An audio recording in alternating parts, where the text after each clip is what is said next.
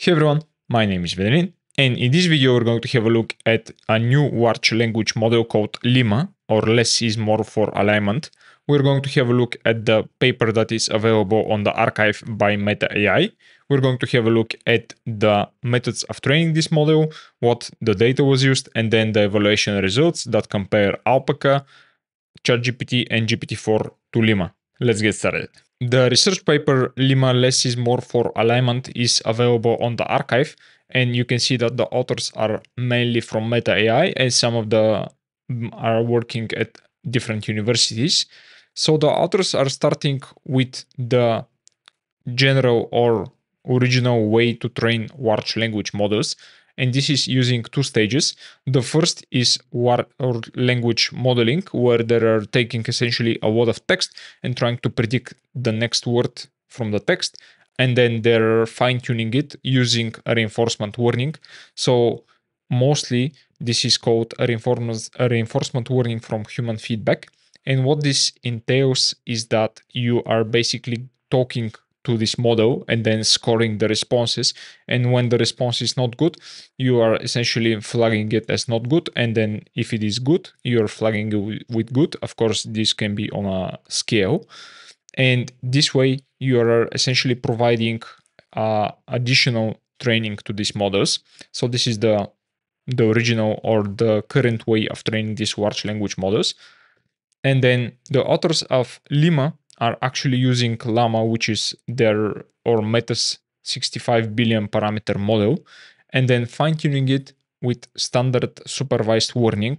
So essentially they have the questions and the answers, which are the labels, and they're just fine-tuning it with 1000 examples. So they're picking prompts and answers to those prompts in a very specific way, and then they're training the model with that, only with that.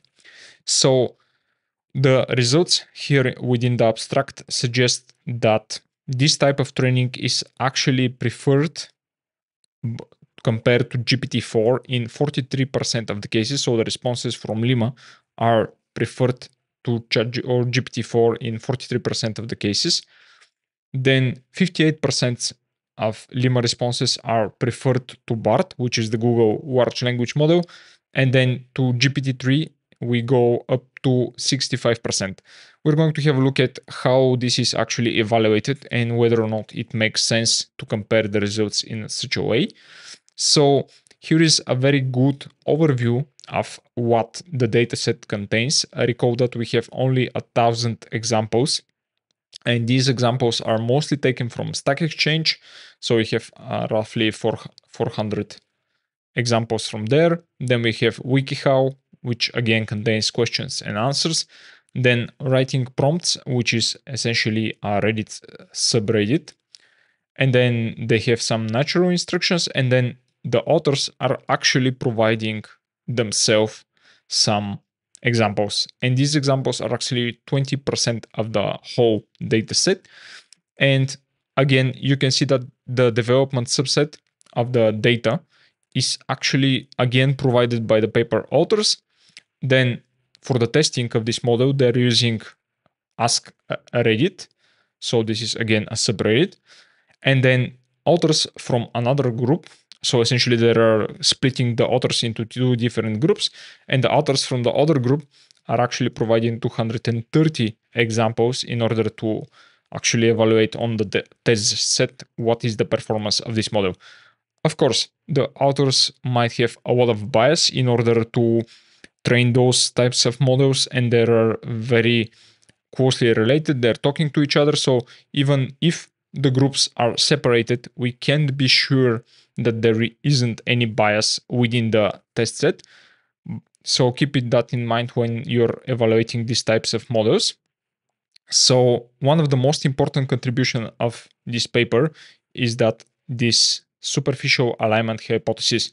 A model's knowledge and capabilities are learned almost entirely during pre-training, while alignment teaches it which sub-distribution of formats should be used when interacting with users. So what this means is, or the authors are arguing, that the most important part of the training process is actually the pre-training, and then the final fine-tuning is just talking or representing the way that your model is answering with the way that you want to answer. So in this case, they're taking LLaMa, and this model is pre-trained on a very, very large dataset that is essentially a raw text, and then they are just slightly fine-tuning it in the way that they want to respond using the 1000 examples, and just those 1000 examples, which is a very small dataset. So if this hypothesis is correct, so they're having this corollary is that one could sufficiently tune a pre-trained large language model with a rather small set of examples. So this is the most practical part of this hypothesis, is that you can use a very small subset of data, fine-tune your model with that, and get some very good results. So fine-tuning is not that yet, at least. Okay, so the next part is that how the authors are actually creating these examples, and they're talking about how they do it. 200 training prompts with high quality answers, which we write ourselves. So again, this is the authors that are writing 200 of those examples. And then they're talking about preliminary experiments show that this consistent format generally improves model performance. So if you're writing high quality prompts and training data, of course, they're talking about that you are going to get much better models. So the data is really important, of course. So we also include 13 training prompts with some degree of toxicity or malvalence. So they're talking about different types of prompts that they can add to the dataset in order to make the model more well-trained or more general. And here is the training LIMA part. They're pretty much fine-tuning with a lot of hyperparameters that they're describing here.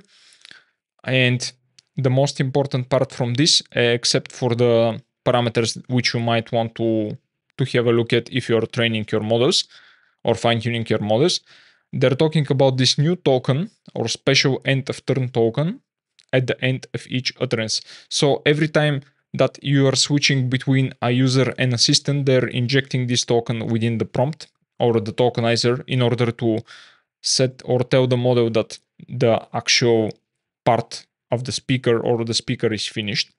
So this is pretty clever. And here are the experimental results. So on the left, you can see a table that is actually evaluated by people.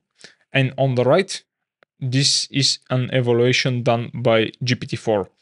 So, of course, it is very hard to evaluate those types of large language models. And I would say somewhat of a standard approach is to ask humans.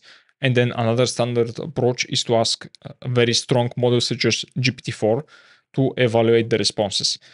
So here is in the very, very dark, or not so dark, but still very solid blue, you can see the LIMA wins, then the ties, and then the losses of LIMA.